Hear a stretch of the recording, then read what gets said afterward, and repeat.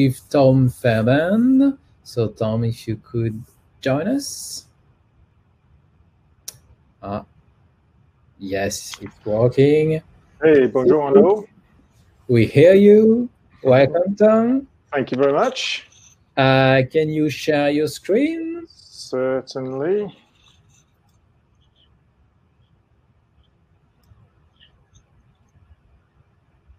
We see your screen. You can start. Here we go. Everything is perfect. The stage is yours. Lovely. Thank you, Arnaud. Welcome, everyone. My name's Tom Fairbairn. I'm a distinguished engineer at a company called Solace. This is a bit of a last-minute presentation. There's been a dropout that I've kind of filled the spot. So this is kind of a slightly different subject to API identity and security. I'm going to be talking about event-driven architectures and a kind of an event enabling the API economy. So thank you for joining me today. Thank you for sharing this time with me. So just to kind of talk through what I'm going to be talking about today, we'll start off with kind of a bit of preaching to the converted. So, you know, APIs are great. I'm going to talk about some of the reasons why they're great. And then some of the reasons why sometimes they're not so great. So we have excellent tooling, we understand how to use them, but we've got some complexities around this idea of synchronous versus asynchronous interactions, what effect they have on the user experience, what kind of load profiles they create, and the effects on the kind of developer and API agility. And I've got a nice little use case that I'm going to use to kind of illustrate some of these points. And what that leads me to really is this idea of APIs and an event-driven architecture working together being kind of the ideal case, the kind of brilliant architectural pattern that you could use to build your API-led approach with the advantages of event-driven architectures kind of backing that. And then that's going to lead on to another point, and you may have heard this, but actually deploying and using event-driven architectures can be really hard. One of the reasons why it's hard is that we're lacking in this space some of the great things about the API space, and one of those is tooling. And that's going to lead me on to this idea of kind of bringing this idea of an event portal to life, and what does that actually mean, and what does it look like? Now, what I always like to do in these presentations is try and keep the plugs, the kind of advertisements to an absolute minimum. So what I've done for this one is I've created my patented shameless plugometer. And so I'm going to look out for that. I'm going to increment that every time I give you a shameless plug, okay? So it kind of warns me that I need to do it. And it warns you that that's what I'm going to do. So hopefully it'll add a little bit of extra fun. All right, okay, let's get into the meat of it then. So APIs are great, we all know that. Why are they great? Well, one of the reasons is simplicity, right? They're well understood, they're easy to code to, for and against, and one of the key points is they're ubiquitous, they're kind of everywhere. Now at Solace, we fully recognize this and we actually use them ourselves. So what I've got up on screen here is an example of our management and monitoring API, it's called SEMP. It's easy to create documentation. There's the documentation screen that's automatically generated. The ways we can interact with APIs is so ubiquitous that you can even use Linux or even Mac OS command line tools like curl there. The simplest possible interaction you can imagine. And we've got lots of great tooling to go with it. So this window here is an example of Postman, right? Really easy to pick up tool that you can use to interact with your APIs, do testing. And that leads me on to one of the reasons why APIs are great, because they're ubiquitous. That means that there's a large amount of tooling available. So here's some examples. We've got Postman. We can interact with our APIs. We can do testing. We've got things like MuleSoft Anypoint Exchange, right, which enables us to build up a kind of marketplace of connectors and APIs that we can interact with. One of the real benefits of APIs has been this idea of adding metrics to them, instrumenting them, so we can monetize them. And there's an example from Axway there. So lots of different tools, lots of different approaches that have helped really build APIs from a kind of techie interaction point into a real business tool. Digging into some of that tooling, if we look into some of the tools that are available to us, there are these developer portals that enable us to easily develop and manage our APIs. We have testing tools that can bring up mocks, that can fuzz our APIs, that kind of thing. And these tools bring us onto this idea of life cycle, sorry, not lifestyle, that's a different conversation, life cycle management and governance. And what these tools is really bring APIs again from that kind of techie interaction point of view to a full business enterprise suite that's able to bring benefits to our enterprise as a whole, not just on the technical side. So let's talk about some of the disadvantages of APIs. Polling. Hopefully that picture there is familiar but not too familiar. If you've ever had a long car journey with children, right, you're probably used to that idea of, you know, are we there yet? How many more miles? I like to draw on that example because it's kind of a trivial but a good example of polling, right? The children in the back of our car, aren't we aware of the length of our journey and how long we've got to go? And their only source of information is us as parents, as drivers in the front, right? So they're constantly asking us, are we there yet? Are we there yet? And the problem with that is that, well, you're probably aware in the car, right? It's wasting their time, yours. But if you apply that to the API idea, it's very similar, right? As a client, by having to issue these periodic requests, that's consuming resources we could be using elsewhere. On the server side, it's also consuming resources. Another problem with that is that we have to scale our server side for that. And we have to scale for peaks. We don't know how often that polling might occur on the client side, so we have to kind of guard band things and build out more heavily than maybe we need to. Now, it turns out we do have some answers on the front end side of things. A simplest one is probably a webhook, right? So child asks, are we there yet? And parent answers, no. And I will tell you when we are, and kind of flips up an imaginary chauffeur screen between the front and the back of the car. And then when they are there, brings down the chauffeur screen and says, well, we are there yet. Probably not the best example of parenting, but it kind of illustrates the point. Another approach to this, of course, is a technology like GraphQL. GraphQL is a subscription feature where you can ask, are we there yet? But within a subscription, and GraphQL will say, no, I'll tell you when we are, and you'll hold that connection open. So that's quite interesting. It brings in this idea of a subscription, and we'll talk a little bit more about that later. Okay, so that's fine on the front end, but what about back end servicing our APIs? So I'm going to start getting into this use case now. So there's particular use cases in supply chain, in logistics. This example is a manufacturing company. They have raw materials and parts coming in through their supply chain, often being shipped on containers. They need to understand when those containers excuse me, are going to arrive to ensure that they get to their manufacturing plant at the other end. And so the kind of interaction looks like an API gateway is querying these kind of IoT portals with it fronted by an API to say, you know, is vessel X on time, so that you can schedule his container shipments, and then talks to a transport manager system. So in this case, Oracle's OTM. And then further on from that, if there are disruptions to the supply chain, maybe we need to go to our ERP system to reschedule our production orders. And that's fine. That works very well. It's an excellent example of API-led design. But the problem is that the team we were talking to as part of this project wanted a dashboard so that the management team could easily understand the exact state of the manufacturing supply chain. Where are my containers? What's delayed? Which particular factory is going to face the biggest disruption to its production lines as goods turn up late to be manufactured? So that's what the kind of dashboard looked like. It uses a mapping API to plot vessel positions. You can click on vessels, understand where they are, whether they're on time, that sort of thing. So if we think about how we're going to craft this together, well, what happens? Do we call out to these other APIs? How does this work? Well, we could use a very common API technique, composition. And what we would do there is we would have to have our existing APIs kind of calling out to our dashboard API.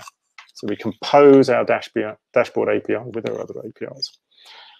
Well, the problems with that are, well, response times. All of a sudden, we've created a chain of execution. For instance, in our container API over here, it has to call the dashboard API, call the Oracle API. But another key point here is that the dashboard team has to request changes to all of these APIs, and that's in this particular case 3 different teams. We've got the containers team, the transport team, and the ERP team. And if you think about how quickly we want to put this dashboard together, that's a real problem. That's not really agile, because we've got to get onto everybody else's work books, agree changes, that kind of thing.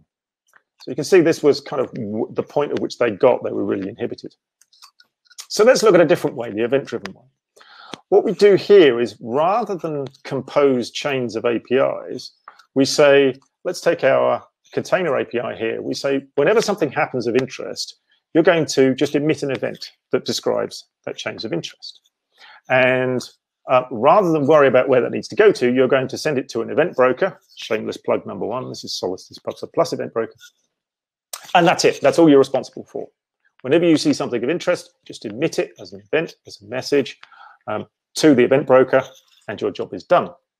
That gives you decoupling. Because then, as we bring our dashboard API into use, we don't have to talk to any of the other APIs. All we have to do is subscribe, listen to these events of interest. Great. That gives us real agility, because it means from our dashboard API point of view, we're just listening into existing events. And as you can imagine, as we kind of refine this whole business process here, we might want to add analytics, for instance, to help determine where what causes containers to be late. Well, in this case, it's simply a matter of adding another listener into our broker. So it gives us that real agility moving forward. And the results of this with this particular customer is it took them 2 weeks to implement this dashboard. And as a result of the extra supply chain visibility they're getting, they're projecting savings of greater than 10 million euros in the next year. Shameless plug number two. We've actually got some detailed webinars on this subject. There's the link there. So apologies, last minute presentation, so the slides are a bit rough. But yeah, if you want to know the full architectural details about this, there's that link there. And we also have another webinar that describes this whole supply chain digital transformation in more details. So there we go. Hopefully that's kind of helped you understand how event-driven can help. Just some comments on events, what they are and the kind of structure of them is, one of the important points about events is they are time sensitive, and there's a nice Gartner slide over here that really illustrates that in detail. A key point of events really that people struggle to get hold of is that it's the publisher, the emitter of the event, that really owns that event. It owns the data structure, the schema of the event, because it's the emitter that's going to fill that out. And really, so therefore, it's down to the emitter around all of the governance side of things. Events need to be brokered. You need an event broker. One of the things that a broker does is distribute the events to all of the downstream stages, because remember, we're no longer relying on the API to decide which parts of the API should be chained together. We're relying on the event broker to determine who's listening. And the event broker also does persistence for you. So if an event can't be delivered now, it's the broker that takes that responsibility of making sure that that event isn't lost.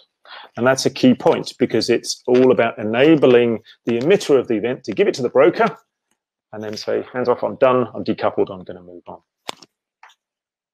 Now, a side benefit of that persistence idea and this delivery to multiple destinations, which I don't really have time to get into today, unfortunately, but it's kind of summarized in this slide down here. It gives you the ability to deliver a single event to multiple downstream systems at the same time.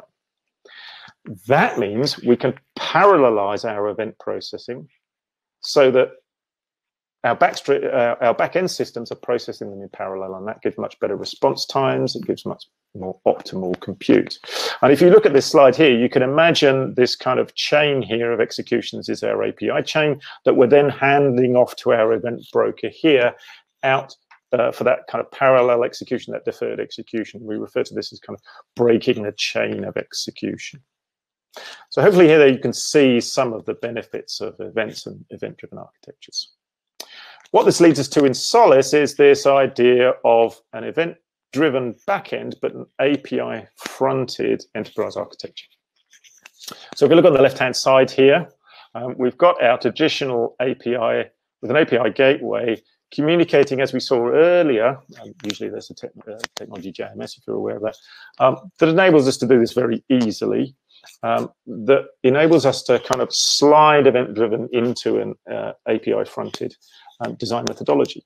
Now, one of the things that event brokers can do is talk to each other whether they're in different geographical locations or whether they're on-premise or on cloud.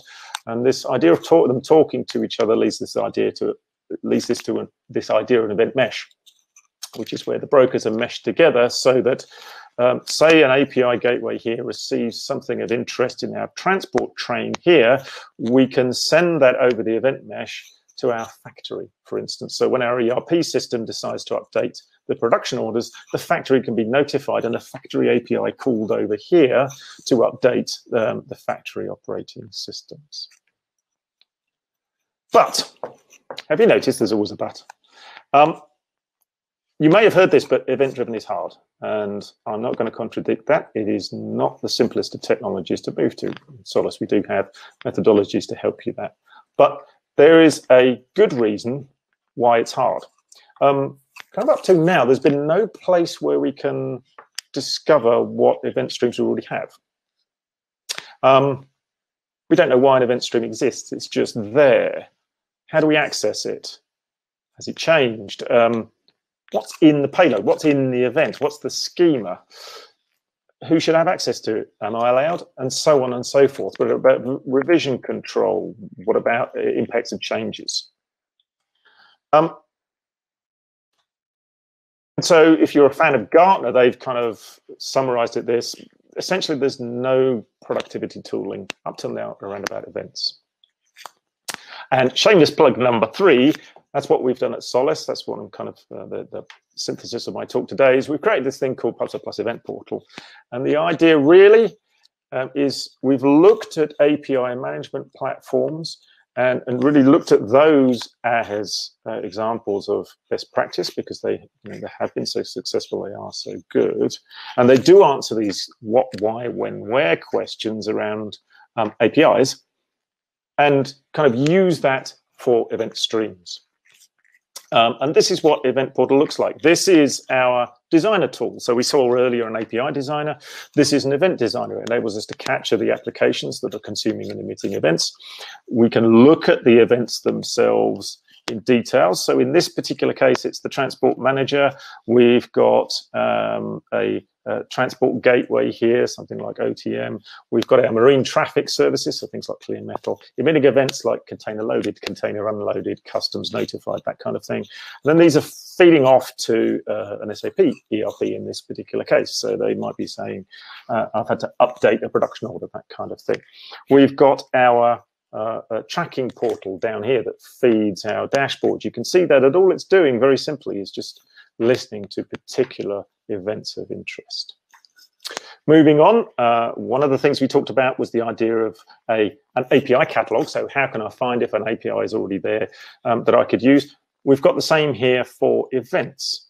You can drill into the details of events. It gives you details like what is the schema, who created the event, some documentation around it. You can automatically generate some documentation as a result that enables your users to look into and reuse events. And last but not least, we've got this runtime probe idea where if you don't have a greenfield deployment and you need to find out what events are flowing across your runtime infrastructure, you can deploy this runtime probe, which is discovery, and that will look at all the events flowing across your infrastructure, gives you some nice way of visualizing what events are there in terms of how busy they are and how many events follow the particular structure, and it can populate the event catalog too. So again, this time it's not a but, however, we've only really just started on this journey at Solace. So kind of my call to action here is have a look at your API landscape. So have a look at your chains of execution. Is the critical path that's necessary to get a response to the user? Do you have anything in there that isn't absolutely essential for that response? Can it be made asynchronous? What about response times? Are you always getting the best user experience from that? Have a look at your design approach and the results it's generating. Are you always meeting your goals? We've seen cases where customers have had to reject the idea of creating a project because the amount of churn, the amount of design change, the amount of API changes required to implement it was simply too great for the benefits. Are you seeing that? If so, maybe you could get rid of that idea of composition and bring an event-based API into things. And so really the idea there is to look at some of these kind of facets of API-led design and imagine whether an event-based approach would fit. It won't fit in all cases, but in many, we see in many larger enterprises where they're getting this kind of conglomeration of composition that an event-driven approach really could bring considerable benefits. And if you decide that you could benefit from an event-driven approach, please feel free to talk to us. Or alternatively, if you don't want to talk to us, you can sign up for free. You can get a cloud plan, you can download the broker, and you can also try our event portal for free. And that's plug number 3. That should actually be plug number 4 there. And that's it, really. We're really keen to talk to the API community to help develop what we're doing here. And that is almost exactly 20 minutes. So thank you very much for your time. Apologies that this maybe was slightly different from the session you were expecting today. No, I hope you found it useful. Thank you very much for replacing at the last minute. That was very interesting, and this is really something that people creating APIs should worry about, because a synchronous API is not always the same, the good response to your needs of interconnections. There is a question from Zoltan Simon. Exciting journey. Are you supporting async API specification in your product? Funnily enough, yes. There is a button in Event Portal that enables you to generate async API, and actually we're on the async API committee. We're sponsors of that initiative. So yeah, we're very much signed up to that. You can actually generate, if you're used to Spring Boot at all, I don't know, but if you use Spring Boot and Spring Streams, we have code generators that enable you to generate code directly, which is great for developers, right? Because you get a bunch of code and all you have to do is write your business logic in. So yes, async API. That was the question. The first question I wanted to ask, if not ask is. I will have time for a little bit of discussion regarding sending and receiving events from a protocol and technology point of view. Would there be a difference between how you manage sending events to someone who is inside your organization and someone who is outside your organization, like a partner or customers and so on? Yeah, that's a great question, actually. I think that's an evolving space. So if you'd asked me that question a couple of years ago, the answer would be probably you wouldn't be sending events directly across organizational boundaries. There's one exception to that. That's the finance industry. You know, if you look at a stock ticker web page, for instance, you're actually getting events there. They're mediated events that are coming directly from the exchange, right? They might be delayed, or you might be subject to certain restrictions. What we're seeing increasingly now is the market kind of bifurcating. You're getting people either using kind of PaaS or iPaaS solutions, things like Dell Boomi.